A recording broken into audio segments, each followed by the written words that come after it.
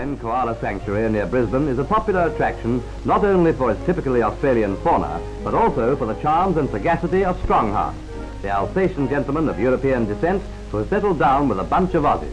The Koala Sanctuary is the achievement of Cam Reed, who started it 21 years ago because he had to lead an open-air life.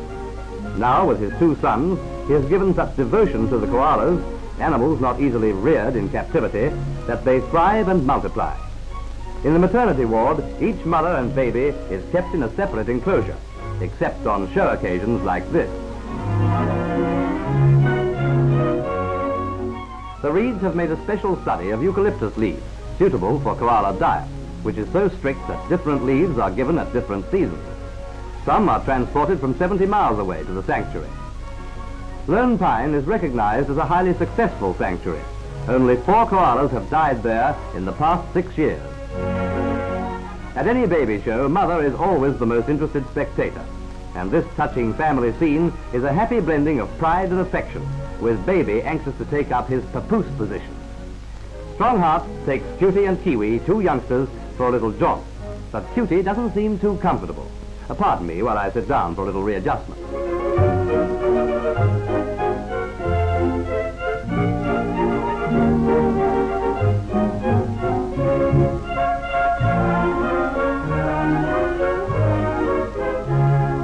Whoops, Cutie's gone again. The greatest disappearing trick in the history of show business. I could have sworn she was around here someplace. Cutie apparently likes riding side saddle, and a perfect gentleman pulls up to allow a little lady to get into her proper riding habit. Kiwi's motto is, "Pull up the ladder, Jack, I'm all right."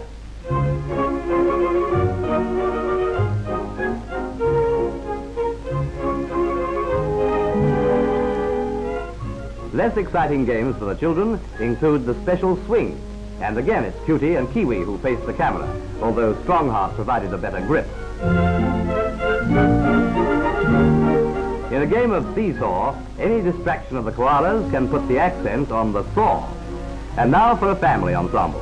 Strongheart, Cutie, and some tame white mice. If you ask us, Strongheart is the one who's tame.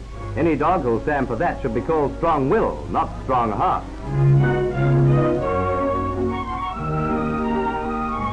Now it's bib and tucker time with gum leaf porridge.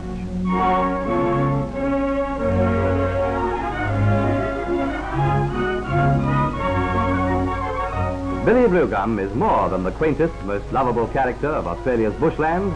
He's a national asset, a wonder and a magnet for the overseas tourist.